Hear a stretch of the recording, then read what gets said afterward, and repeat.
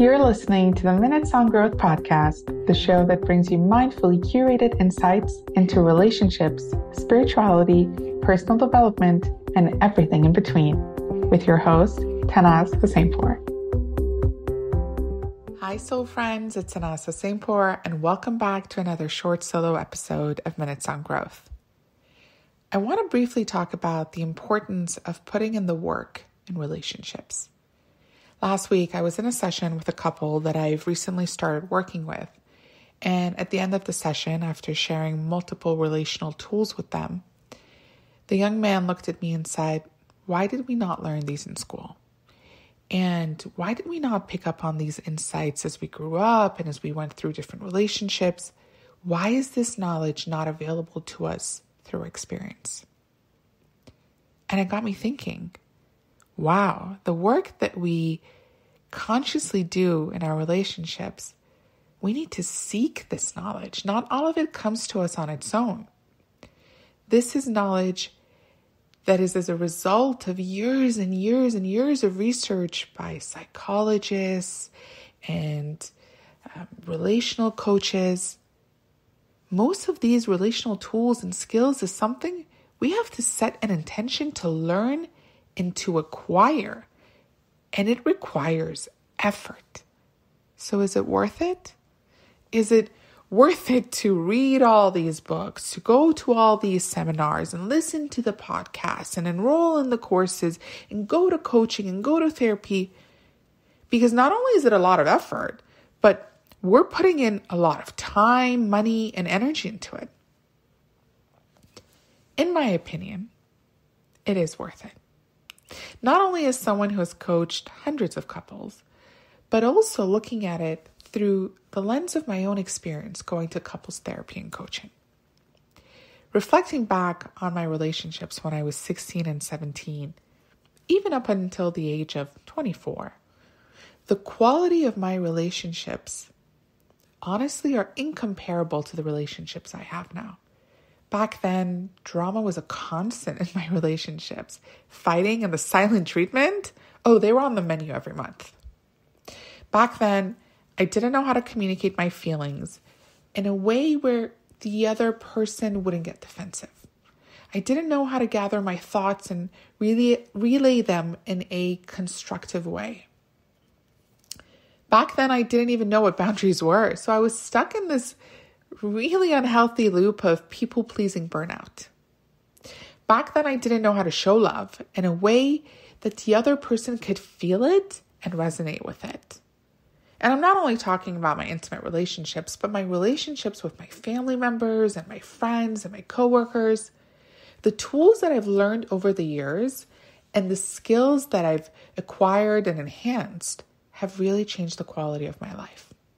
And it keeps getting better. Because learning is one thing, but implementing it is a whole different story. So am I implementing the communication skills better today than a year ago? Definitely. The more practice you have, the better you become at it. And the quality of our life is truly, truly impacted by the quality of our relationships.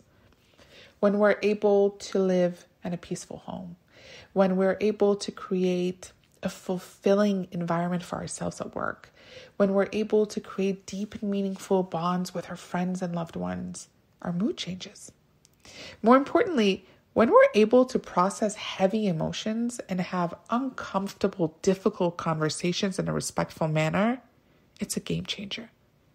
The quality of our life significantly increases. So is it worth it? Yes. But is it a lot of work? The answer is also yes. I want us to briefly pause and for a second, recognize why this work is so important right now, in this moment of time.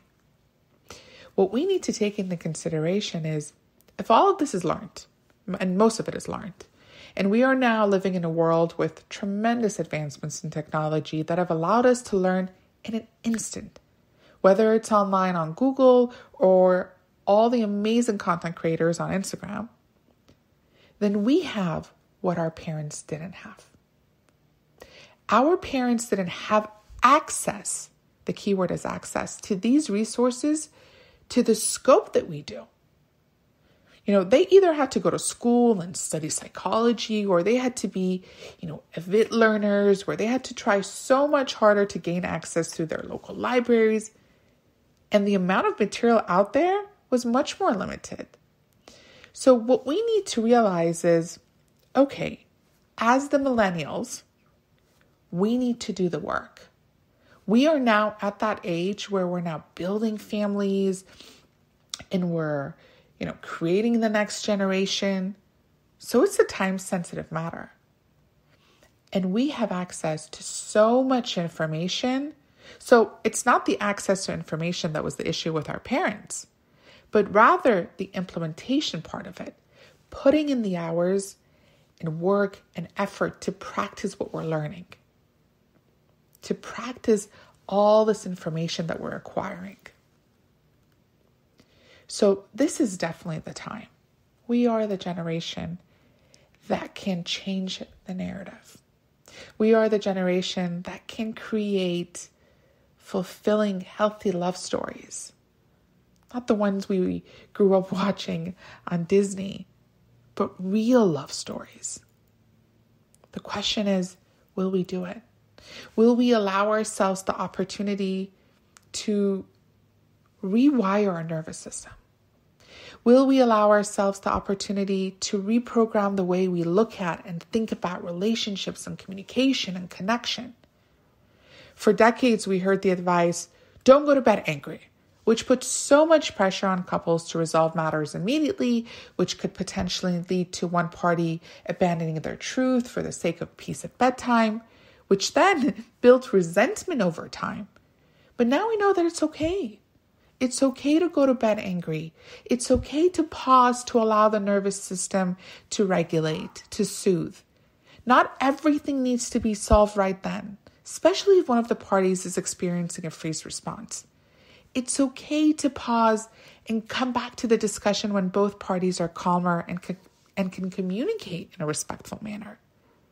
Speaking of respect, now thanks to psychologists such as Dr. John Gottman from the Gottman Institute, we now know about the 4 horsemen: criticism, defensiveness, stonewalling, and contempt, and how their presence in our relationship and our communication can lead to conflict. For more on the 4 horsemen, please listen to the episode named Healthy Relationships with Elizabeth Earnshaw on this podcast. In fact, Dr. John Gottman's research, and this is a crazy statistics, shows us that if contempt is present in a marriage, there's a 93% chance the relationship will end in divorce. 93%. So the moment we know what contempt is, how it shows up, and what the antidote is, we can stop ourselves from engaging in it. So we do have control over the 50% that we bring into the relationship. When we know better, we can do better. And when we do better, the chances of it getting better increases. Now we know that people process love differently, thanks to Dr. Gary Chapman, whose research showed us that people's primary love languages can look different, and that sometimes couples feel like their efforts aren't being recognized by the other person because they're speaking to their partner in their own love language instead of their partner's love language. Once we have awareness of all of these relational tools and more, we can become proactive with the quality of our relationship. We can break generational patterns. We can write a new story, one where we are in a loving, healthy relationship that brings joy to every cell of our body. Remember, healthy, loving relationships aren't manifested. They are created. And like everything else in life, if you truly want it and put in the work, you can experience it. Just a side note, that a healthy relationship does not mean that there's no conflict.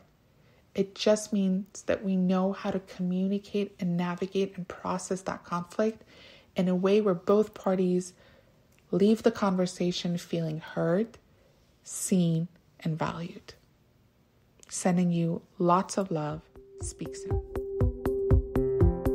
Thank you for joining us this week on Minutes on Growth. If you enjoyed today's episode, then make sure you never miss a show by clicking the subscribe button now.